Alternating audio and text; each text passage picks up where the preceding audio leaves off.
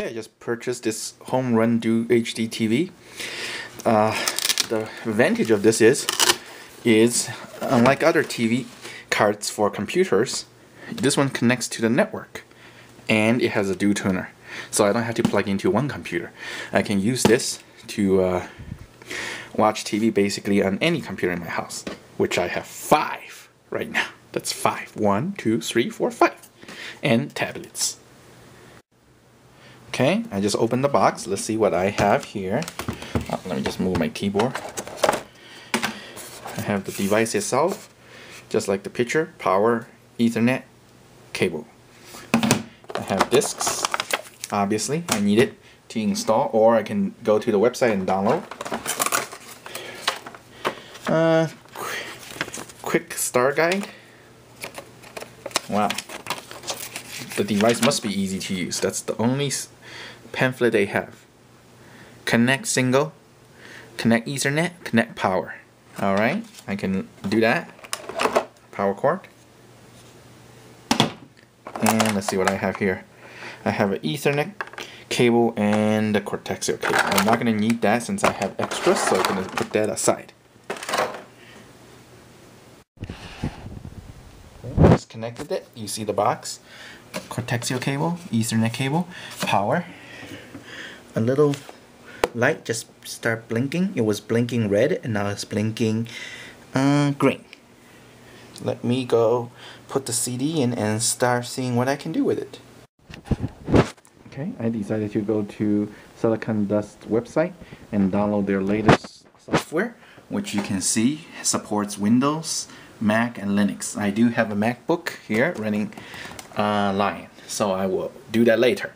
Mac, but the PC is my main one, so it's only a 5 meg download. It's done. Let's see.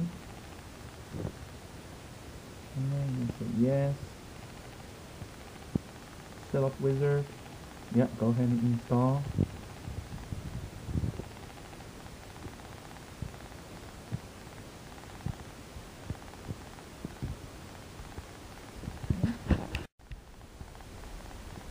Okay, once the software is complete, I have a little check mark that says detect and configure home device.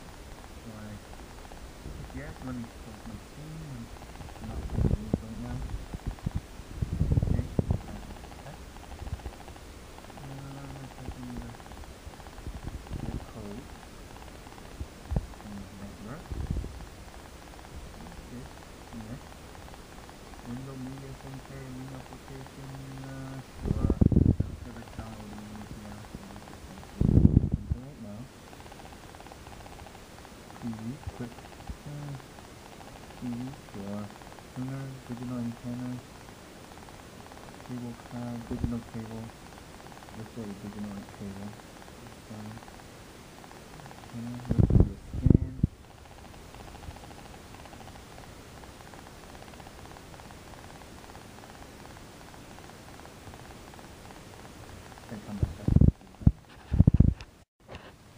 Okay, the scan channel just completed.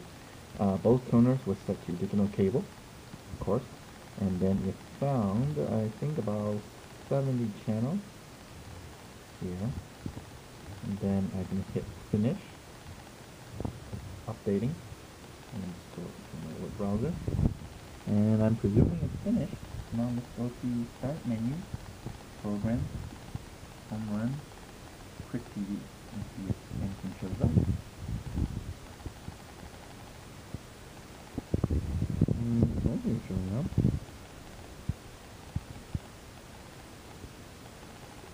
Let's see.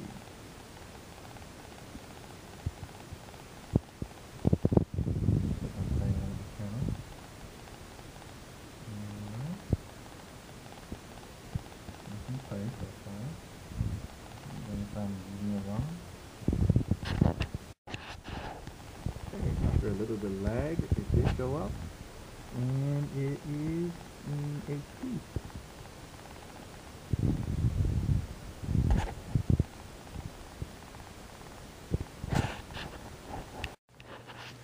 Okay, so the channel scan is done. Listed about 50 channels. On the right line, you can click on each of it to preview. Windows Media Player will show up.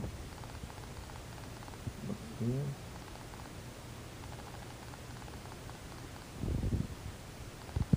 TV element.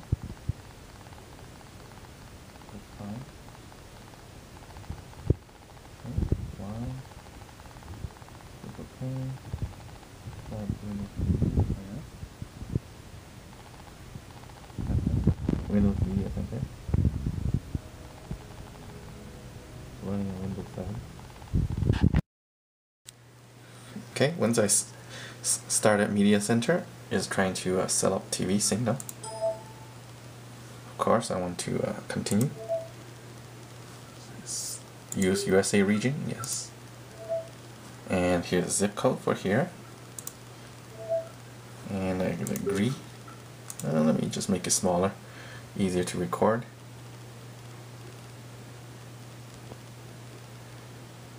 Okay, I'm gonna agree to the statements. Okay, now it's downloading data. I'm gonna stop recording now and start again once this is done.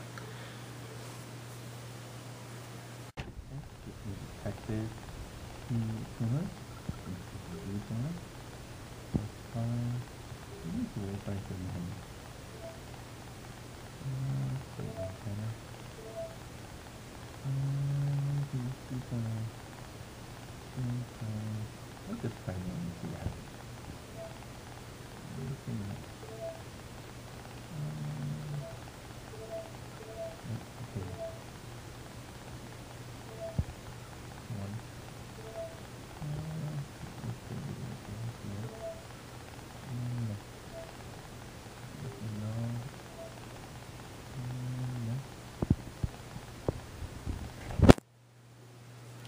I think the next step is setting up channels actually. As you can see from the earlier setting, there's about 60. Let's see how many Windows Media Player will search. Oh well, never mind. Downloading program guide.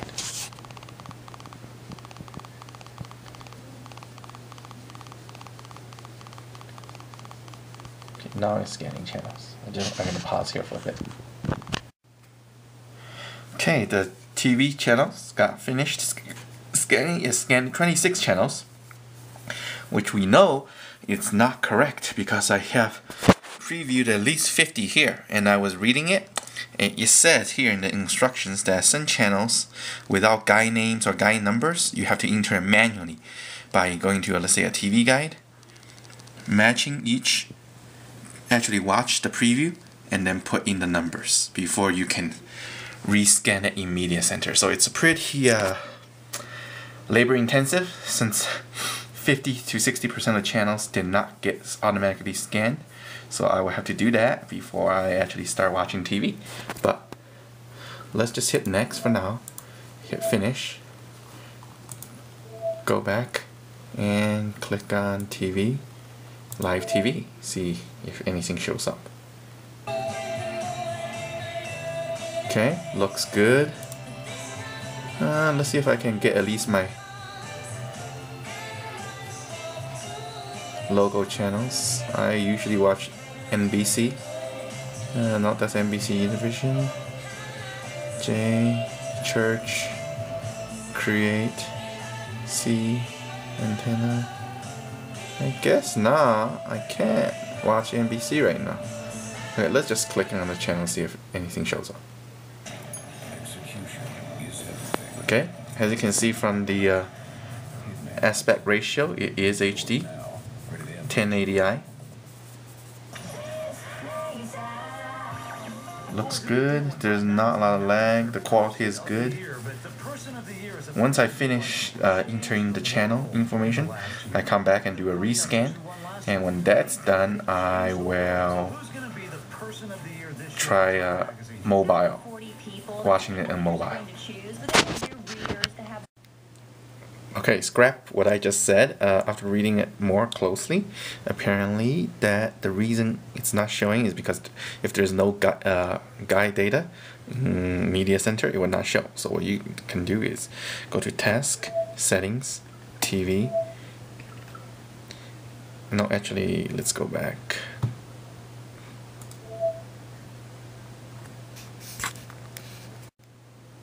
Okay, I take that back. The reason this channel is not showing it because there's no guide information. So just go to media settings and go to TV, go to guide, and edit channel. Anything that's not have a padlock, that means it's not locked, just make sure there's a check mark. I just went ahead and check mark all of them. And then I'm going to go back. And then I can watch TV, like TV.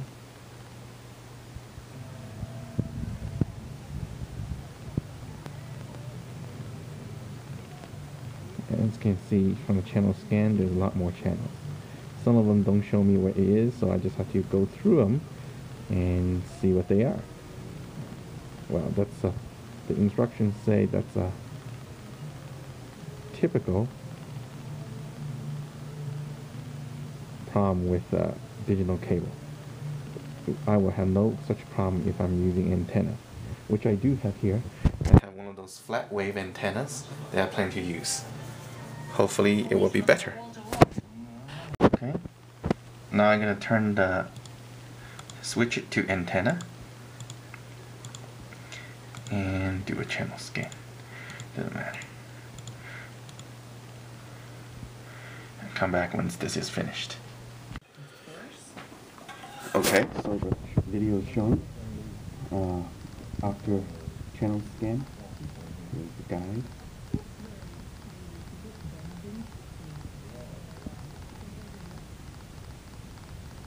Click on it.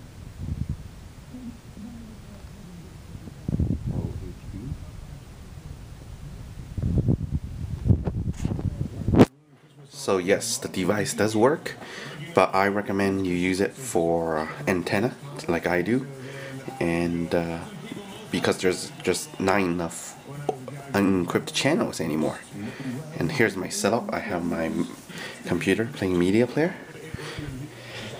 Here is my TV tuner, and I put my flat panel antenna, which I have shown in another video, right here. So it's one simple string-line design. And if I want to watch something on the big screen, I can always hook it up to my large TV through a HDMI cable. But right now I'm just using it with my Mac and PlayStation. So for $50, I recommend it.